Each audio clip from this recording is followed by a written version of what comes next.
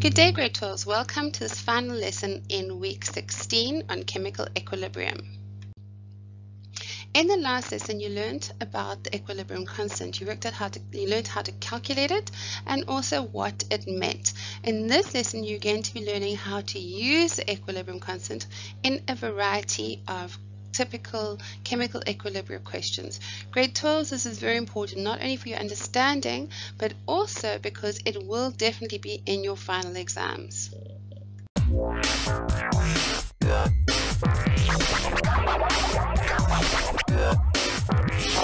Grade 12s, it's great to be with you again. This lesson is going to give you more practice in using the equilibrium constant. For the reaction of nitrogen and hydrogen to form ammonia, the equilibrium constant, or Kc, is always the concentration of the product over the concentrations of reactants. But this is only true for a homogeneous reaction, or one in which all the substances are in the same phase. In this homogeneous reaction, all the molecules are gases. Amira and her team are going to show us some of the differences when working with heterogeneous reactions and do some more equilibrium constant practice. A heterogeneous equilibrium contains substances in different states. We only include the concentrations of gases and aqueous solutions. Solids and pure liquids are left out because they have a constant ratio of moles and volume. Here are two examples of reactions with solids and pure liquids. Hydrogen chloride reacts with zinc to form zinc chloride. Notice that we don't put the concentration of the solid zinc into the expression for Kc. And in this example of a reaction with pure liquids, ammonia reacts with water. The water is not in gas form this time, but in liquid form. I have asked Kanye and Rahim to work out the Kc value for some reactions at equilibrium. Let's see how they are getting on. Okay, we have to work out 3 equilibrium constants. So let's look at the first question. Okay, calculate the equilibrium constant for the reaction. Hydrogen iodide gas produces hydrogen gas and iodine gas. At equilibrium, the concentration of hydrogen iodide is 0,06 mole per decimeter cubed. The concentration of hydrogen is 0,03 mole per decimeter cubed, and the concentration of iodine is 0,02 mole per decimeter cubed. This means we need to write our expression for Kc first. What was it again? I think we had to put our product concentrations at the top and the reactant concentrations at the bottom. Oh yes, the products are hydrogen and iodine. Yes, and the reactant is hydrogen iodide, and don't forget to put the 2 as the exponent. Okay, that looks good. Now what? Now we can substitute our values. Here, let me try. Okay, the concentration of hydrogen is 0,03. The concentration of iodine is 0,02. And the concentration of hydrogen iodide is 0,06. Okay, let's work it out. I've got the calculator here. So 0,03 times 0,02 divided by 0,06 squared equals, and the answer rounded off is 0,17. 0,17. Are there units for the Kc? No, because the units of the concentration will cancel each other out. Great. 1 down, 2 more to go. What's the next question? Okay, let's have a look. Okay, question 2. Calculate the equilibrium constant of the reaction. Hydrogen reacts with sulfur to produce hydrogen sulfide in a 2 decimeter cubed container. The number of moles of reactants and products at equilibrium are as follows: 0,5 moles of hydrogen, 0,3 moles of sulfur, and 0,4 moles of hydrogen sulfide. Okay, let's write the expression for Casey. Hydrogen sulfide is the product, therefore it goes on top. Hydrogen and sulfur are reactants, therefore they go at the bottom. But sulfur is a solid, so that doesn't go into the expression. Now let's substitute. But hold on, we don't have any concentrations, we only have moles. Well, as we have the volume, I suppose we'll just have to work out the concentrations. Right. The formula to work out concentration is equal to the number of moles divided by volume in decimeters cubed. I'll substitute and work them out. The concentration of hydrogen sulfide equals 0,4 divided by the 2 decimeters cubed. That equals 0,2 moles per decimeter cubed. And the concentration for hydrogen is 0,5 divided by 2 decimeters cubed. That equals 0,25 mole per decimeter cubed. Okay, now we can substitute the concentrations into the equilibrium constant expression. So that is 0,2 divided by 0,25, which equals 0,8. Fantastic, we're on a roll. Let's read the next question. 0,25 moles of nitrogen is added to 0,65 moles of hydrogen in a 2 decimeter cubed container. At equilibrium, there is 0,20 moles of nitrogen. Calculate the equilibrium constant. This one seems really difficult. I don't know where to begin. We've only got one value at equilibrium. Amira, can you help us? Of course. Let's have a look together. First, I find it easier to group the information. Then we can highlight the number of moles of reactants in one color and the number of moles at equilibrium in another color. Now, let's put our information into a Rice table. We write the balanced equation in our first row of the Rice table. In the second row, we put the ratios from our balanced chemical equation. Our third row is our I row. I stands for initial. This means at the start of the reaction. We don't usually have moles of product at the start. Now we can fill in the initial number of moles from the information we were given. 0,25 and 0,65. The fourth row is our C row. C stands for change in moles. This is how many moles reacted or were produced.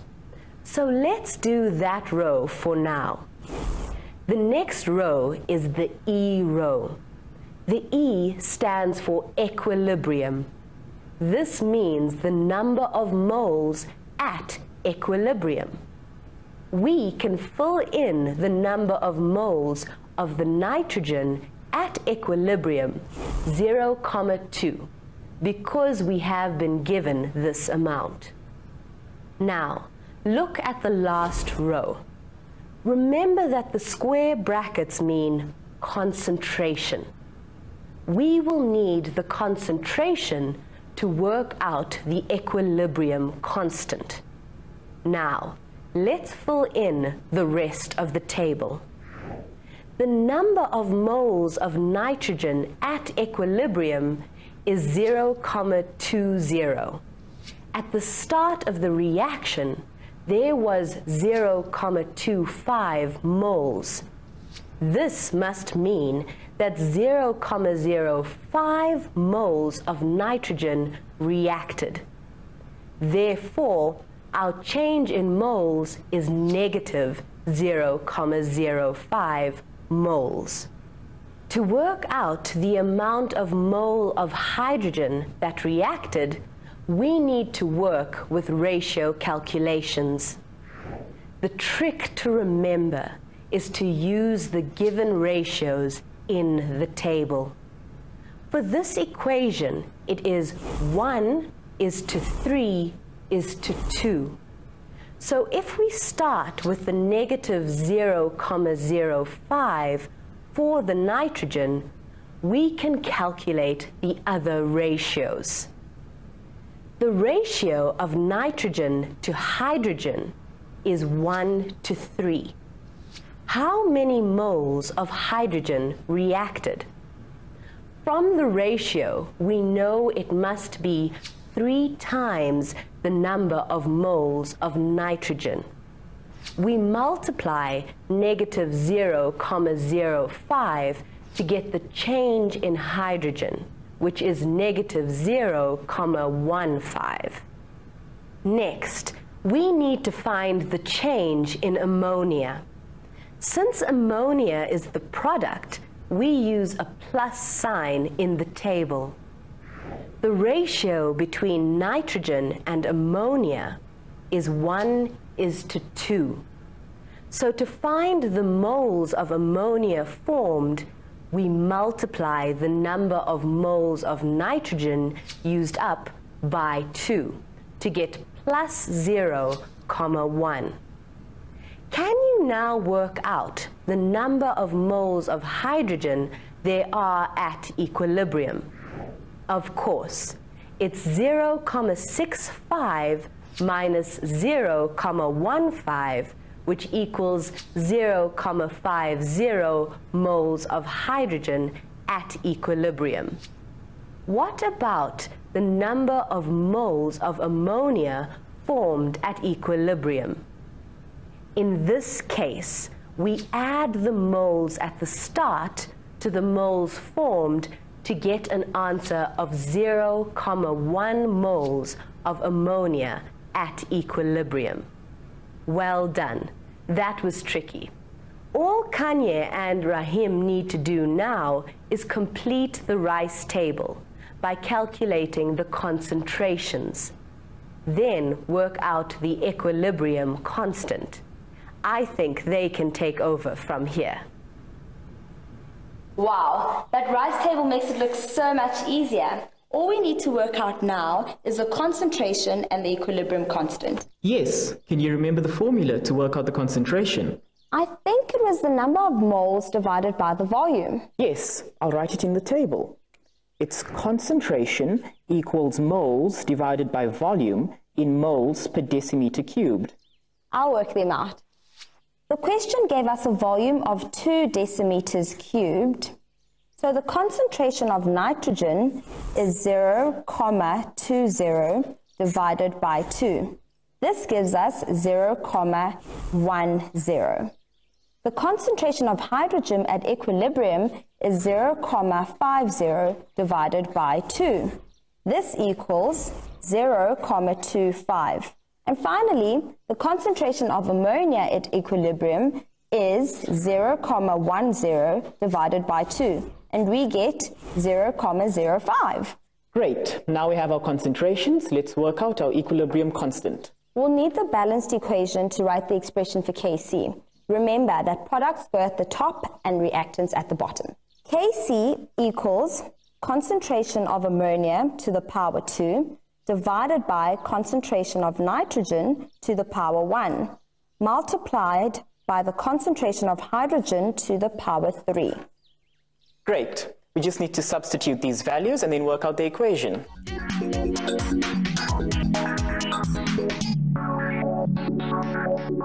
Okay, so from our rice table, the concentration of ammonia is 0,05, and the concentration of nitrogen is 0,10, and the concentration of hydrogen is 0,25.